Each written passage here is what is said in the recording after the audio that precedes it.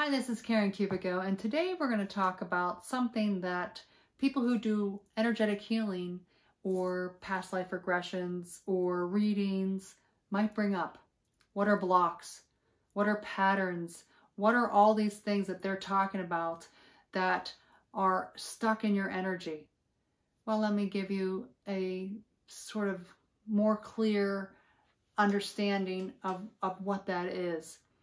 So envision, if you will, outside of this humanness that we are, we have an energy to us. It's like we are this gigantic, beautiful ball of light that extends way, way far out on all sides of us. Normally, it is pristine, beautiful energy. It could be called your aura, if that you understand what that is. But if you've had a trauma, or if you've stored energy from emotions down within you, patterns, rules, vows, and contracts that don't serve you anymore, that's all stored in your energy. Even words that someone said to you that you take as truth, that might have been said to you as a child, like I'm not good enough or I'm not worthy. Those are like bruises, if you will, on your otherwise pristine energy. That's what a block is.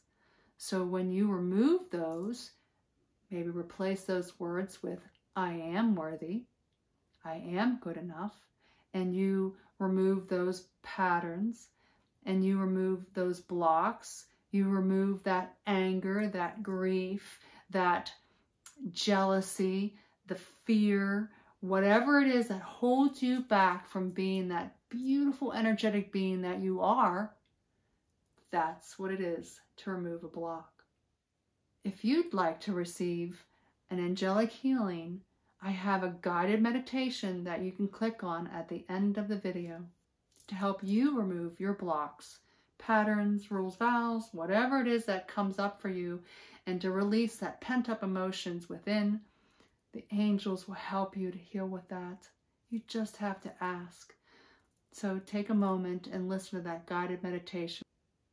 And if that helped you understand another metaphysical topic, please hit that like button and subscribe. And if you have any questions, please leave them in the comment below.